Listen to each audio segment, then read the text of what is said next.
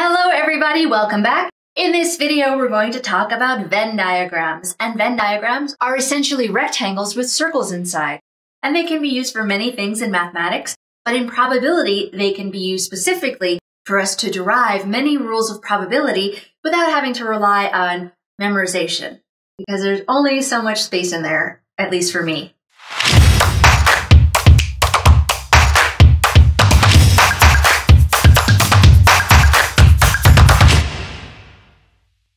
So as I said, Venn diagrams are going to be diagrams consisting of a rectangle with circles inside, and I will get back to this, but let's go to a coin tossing experiment. So suppose I flip a fair coin 3 times. Now the possible outcomes I can see are heads, heads, heads, heads, heads, tails, etc. And I know there's 8 possible outcomes, and I know that without even listing them because I can make a tree diagram. Now, unlike the tree diagrams that we've seen in previous videos, I am not using up outcomes. For example, when I wanted to put my friends named 1, 2, 3, 4, 5 in a line, if I put person 2 in the first position, then there's only 4 more choices for the second position. But here, if I get heads or tails on my first toss, I didn't use up the fact that I can get heads or tails on the next toss. So I get 2 branches here representing heads or tails on the first toss, then 2 branches on each of these representing heads or tails on the second toss, and then 2 branches on each of those for a total of 2 times 2 times 2 or 2 cubed or 8 possible outcomes. And the outcome, for example, tails, heads, heads is represented by this branch right here. Let's define an event A to be the event that we saw at least 2 heads. So out of our 8 outcomes, that consists of the events heads, heads, heads, heads, heads, tails, heads, tails, heads, or tails, heads, heads. So there's 4. And let's let B be the event that we see heads on the second toss. So that consists of, it also happens to be 4 events, and it's heads, heads, heads, heads, heads, tails, tails, heads, heads, or tails, heads, tails. A Venn diagram is going to help us understand how we can put these sets together in different ways. When you write a Venn diagram to represent events for probability, you draw a rectangle and then you draw a couple of circles and you label one, in this case A, and the other one B. And this kind of picture here, this configuration of circles, is a really generic Venn diagram.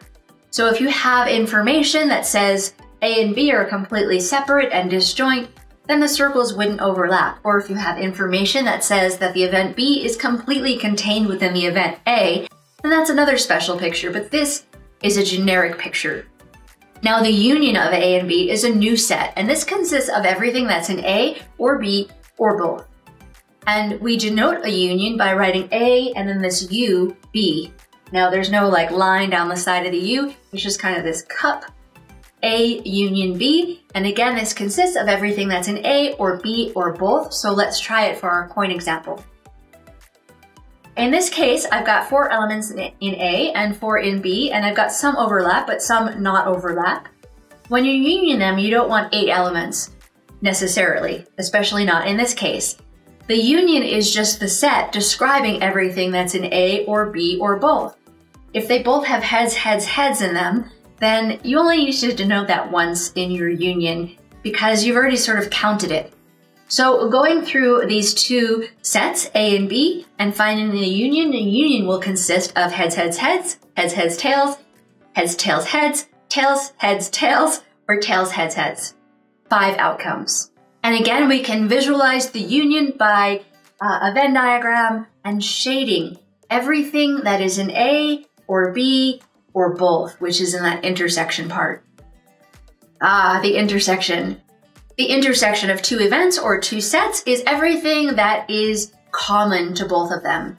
So we denote an intersection of sets A and B with this upside down U. So this is read A intersect B, and it consists again of everything that's common to both sets. So let's go back to our example where we had these 2 sets. Now there are 3 elements in this case that happen to be in both. Heads, heads, heads, heads, heads, tails, and tails, heads, heads. So that is how we define the intersecting set. And in a Venn diagram, this is going to be visualized by us shading everything that is in A and B both at the same time, which is going to be this little region in here. Next up, I want to define what is known as the complement of the set or event A. Now, a complement of the set A really has absolutely nothing to do with the set B. But I'm going to start my Venn diagram the same way, just to show you that this doesn't have to throw you. So the complement of A is denoted by an A with a superscript C, and this is everything outside of A, whether or not you have a B even drawn here. So you can see I've shaded everything outside of A, which ended up covering some of the B.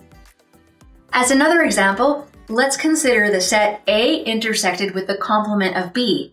This is everything that is inside A and also outside of B, and it's going to be this region right here. In our coin flipping experiment, we have a sample space omega, which consists of 8 possible outcomes.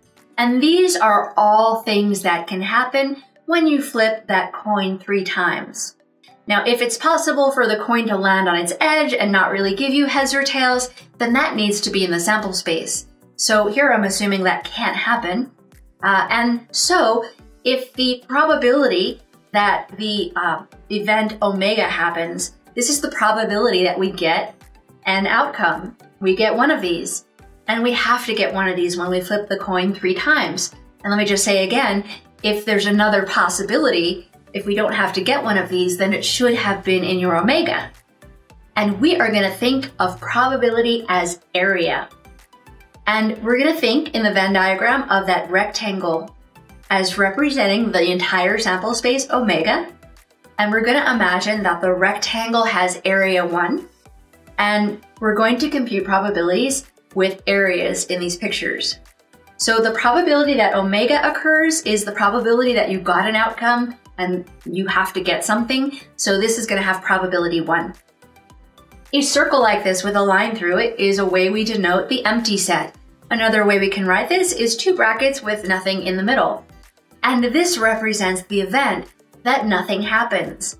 So if you flip that coin 3 times, this is saying nothing happened, you didn't get any outcome, and that's not possible. That will happen with probability 0.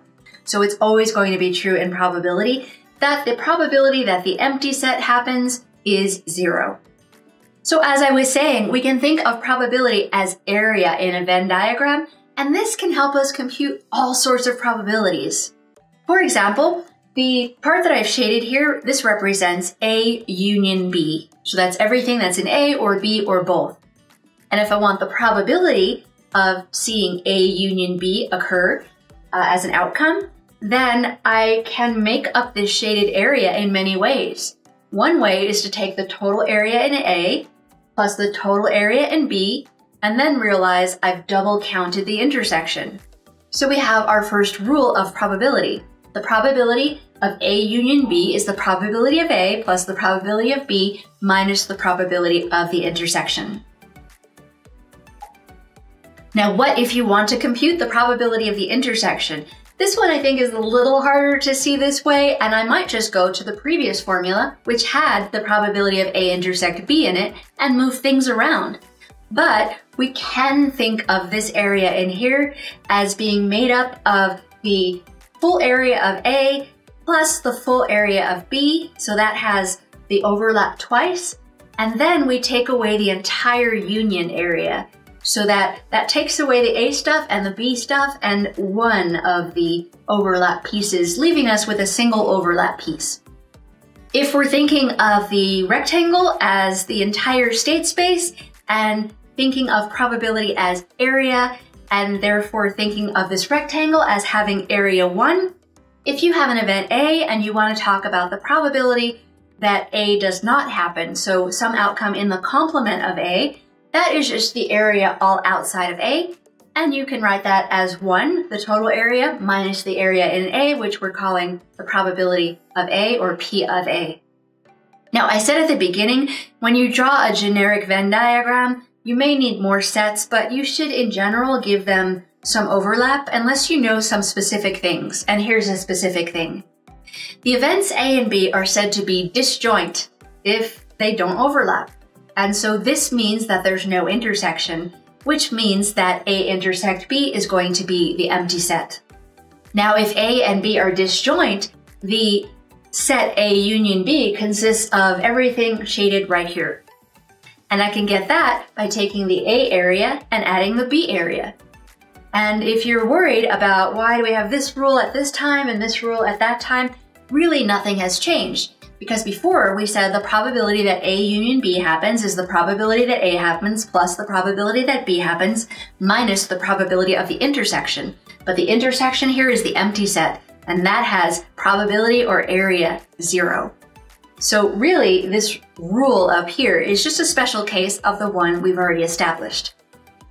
So given two events A and B, or sets if we want to think of them that way, we can put them together and complement things and union and intersection them, and we've hit the big ones, the union, the intersection, and the complement of one of them. Now suppose I want to compute the probability that the event A intersected with B complement happens. This isn't something I would ever think about in a list of rules because it's really specific. And there are so many different kinds of sets I can put together with these pieces, and you don't want to be memorizing these probabilities. So again, I want to find the probability that A intersect B complement happens, and if you shade that, that's everything that's in A and not in B, which is this piece right here. So there's more than one and actually more than two ways to come up with this probability or this shaded area out of other pieces of area. One thing is we can compute the probability that A occurs, so this total area, and we can take away the probability that A intersect B occurs.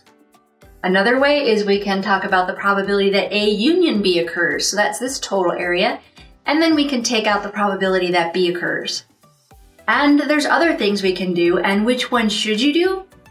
Well, in a problem, you're going to have things you're given, things you know. Someone's putting marbles in urns or dealing cards, and there's going to be some probabilities you know and some probabilities you want to know, and you should try to write the probability that you want to know in terms of pieces that you do know. So for example, if I give you an exercise where I tell you the value of the probability of A union B and the probability of B, then you want to use the second expression here. So again, to compute a probability out of pieces, you can do it in many ways, but you should choose the way that works for you, given the information that you have. Let's go back to the coin. I'm flipping a fair coin 3 times. That's 8 possible outcomes. Here's the sample space right here. And I am again going to let A be the event that I see at least 2 heads, which consists of these 4 outcomes. And all outcomes in A are equally likely because the coin doesn't know what it's doing from one flip to another. I think I talked about this in an earlier video, but if you had 20 coin flips, you might think with a fair coin that it's really hard to get 20 heads in a row, and you'd be right. But it's equally as hard to get heads, tails, heads, heads, tails, heads, heads. So any specific group of 20. They're all equally likely. In this case, because these 4 outcomes are equally likely, we can compute the probability that A occurs by counting the number of outcomes in A and dividing by the total number of outcomes in the sample space. So we get 4 over 8, or 1/2. So here's the whole sample space. Here are the 2 sets A and B that we have been considering so far. Here are other sets that we can make out of them. This is A union B, so that's everything in A or B or both. And remember, don't put things in twice. Here is A intersect B and A complement. Now, if I want to compute the probability that A intersect B complement happens, one thing I can do is actually figure out what that set is. A intersect B complement is everything that's in A but not in B. And in this case, for these 2 A and B sets, this consists of 1 outcome. And because all 8 outcomes are equally likely, the probability that A intersect B complement occurs is 1 out of 8. Now, we did come up with a couple of formulas for computing the probability that A intersect B complement happens. One of them was to take the probability that A happens, which represented an entire circle filled in, and then subtract out that intersection part, the probability that A intersect B happens. And so we can compute that using these numbers up here. The probability that A happens, A has 4 outcomes, and so that probability is 4 out of 8. And A intersect B has 3 outcomes, and that probability is 3 out of 8. So I can get the probability that A intersect B complement happens by taking the probability that A happens minus the probability that A intersect B happens, and we get 1/8, which is exactly what we got on the previous slide when we actually worked out what this set was. And a few slides ago, we actually had 2 different ways to write down this probability. So the other way we did it was to say the probability that A and not B happened is the probability you got something in the whole union and then take away the area in the B part. And looking at the sets I've defined above, A union B contains 5 elements and they're equally likely, so that probability is 5/8. And then I want to take out the probability that B happens, and that is 4 out of 8. Again, we get 1/8 as we should because I've just computed the same exact probability for the 3rd time. Now, if any of that was confusing, please draw the diagram. That's the whole point. So put the diagram down on some paper in front of you, and I think you'll be able to get this as well.